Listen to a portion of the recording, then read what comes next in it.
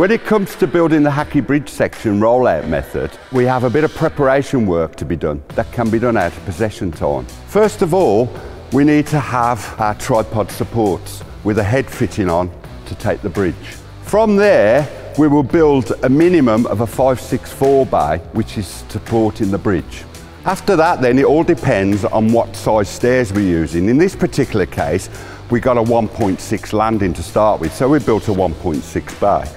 So this can be converted into the landing after the bridge has been built. Then we'll have a 2.5 metre bay that has rollers on the top of the standards, which the bridge actually gets rolled onto. And then a bay behind just so that we can store equipment up there. We do the same the other side, and once we've done that, when the procession starts, all we've got to do is put 750 beams across from one to the other.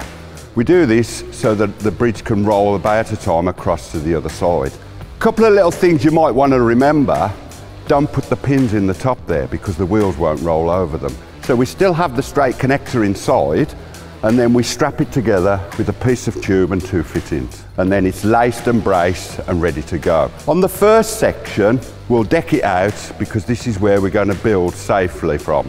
All according to the design drawing, if the bridge is longer or the support bays are wider, we may need a supplementary tube attached to support the ledger to take the load. So on the top of the bird cage, on the standards, we set the erection rollers and pin them into place the right way round, ready for the bridge to roll across the top of it.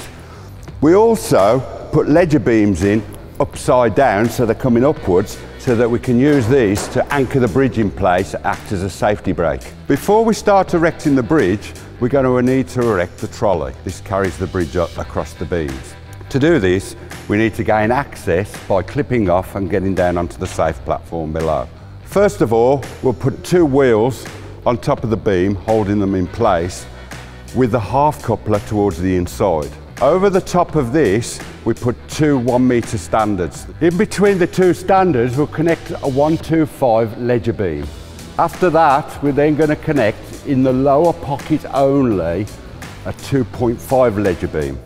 On the opposite side, into the 2.5 ledger beam, we'll connect a wheel and a standard. And then we will connect a 125 ledger beam between that standard and the 4th standard. Using 4BRS, we will connect 2 2.5 ledger beams across onto the 125 ledger beams. This will support the bridge.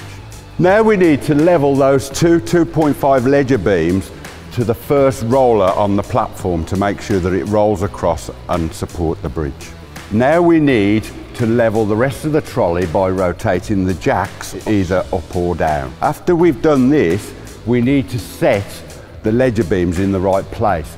This is 450 from the standard to the back edge of the ledger beams. Next, we fit a 1.4 tube to each side into the half couplers and tighten off. And now to complete it, we're going to put a diagonal cross bracing in to keep it square. And finally, to stop the trolley from rolling away, we need to put a brake on, which is done by a ratchet strap to either side around the trolley and the standards of the erection rig. Now we're ready to start actually erecting the bridge. To do this, we start off by taking 2 bottom posts and connecting them with the bottom boom. The bottom boom is indicated that it's got an extra plate on the bottom. Connect them together using 2 20mm diameter by 125mm clevis pins and R-clips. So when fitting the clevis pins, it's always best to put them from outside inwards with the R-clip on the inside. This way it doesn't catch anything as the bridge is rolling along. Now we lift the complete assembly into place and sit it on top of the 2 rollers on the 2.5 metre bay and strap down to stop them from moving using 2 ratchet straps. Now we can repeat on the opposite side, connecting them together with a 1.655 ledger at both ends before strapping down. Now in the bottom set of pockets on the bottom post, we connect 2 2.5 ledger beams, 1 to each side. Now to keep the assembly square, we fit a set of cross plan braces across the bottom using 16mm by 90mm long clevis pins with R-clips. Next, we can start to erect the leading edge bay.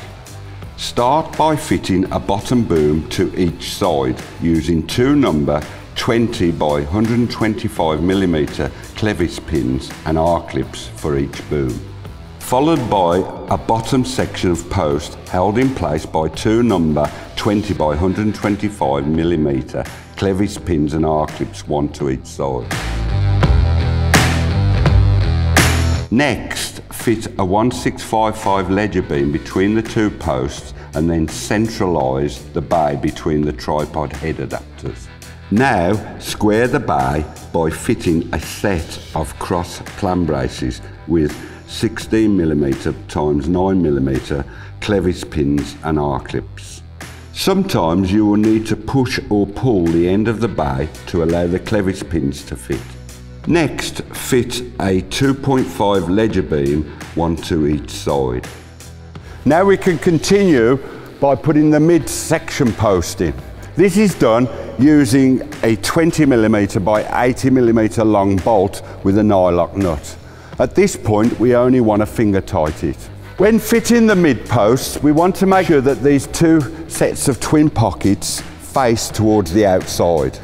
Now for safety, before we even think about accessing any platform, we're going to install at the front edge a 1655 guard frame.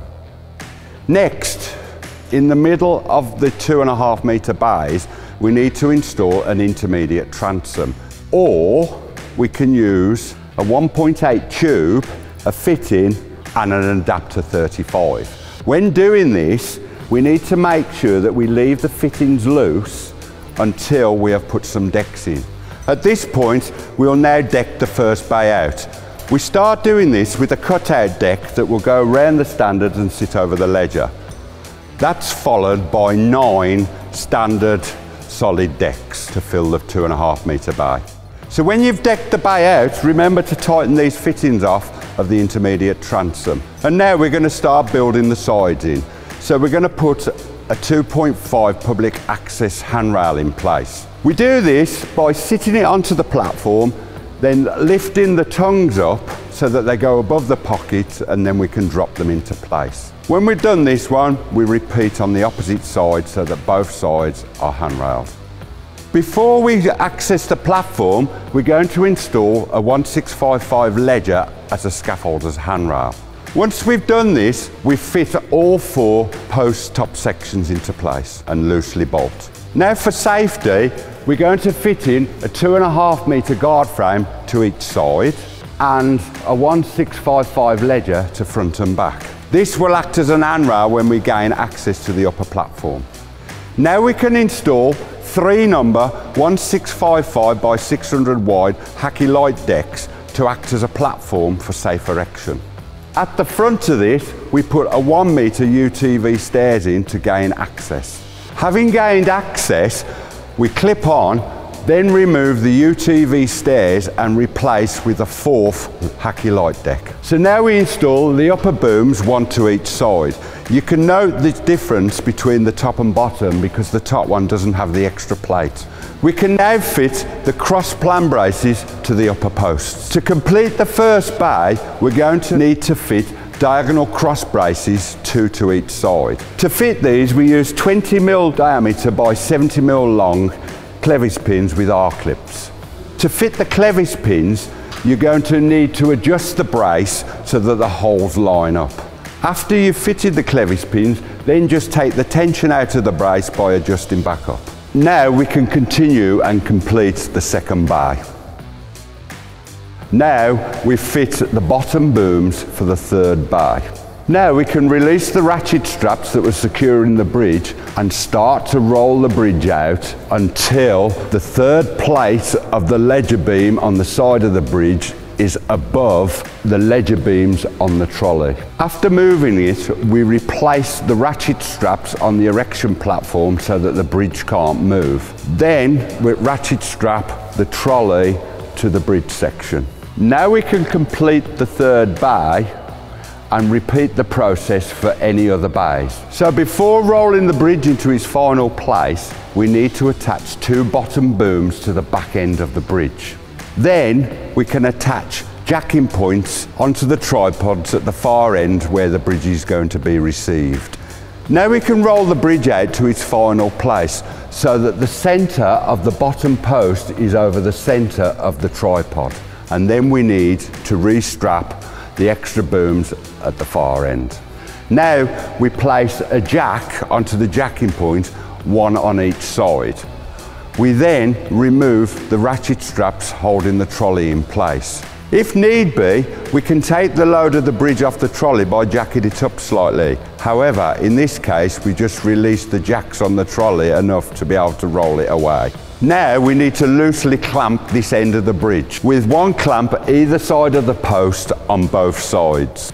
Now from the safety of the access platform, we can dismantle the trolley and we can attach 2 jacking plates to the tripods. Now we can jack up the bridge slightly so that we can remove the bottom booms from the bottom posts. Now we release the pressure on the bottle jacks to lower the bridge down onto the tripods and clamp as per the other end. When it comes to the posts, you're going to need a 30mm spanner. When it comes to the public access handrails, you're going to need a 22mm spanner. When it comes to the clamps on the end, that's a 24mm spanner. And if you need to, although they're only usually hand tightened, the braces on the sides is a 36mm spanner. Now we need to tighten all the nuts and bolts on the bridge. And finally, if they're needed, we need to add stabilisers onto the corners. If you're erecting a bridge over a railway, you'll probably need to consider the whoosh factor.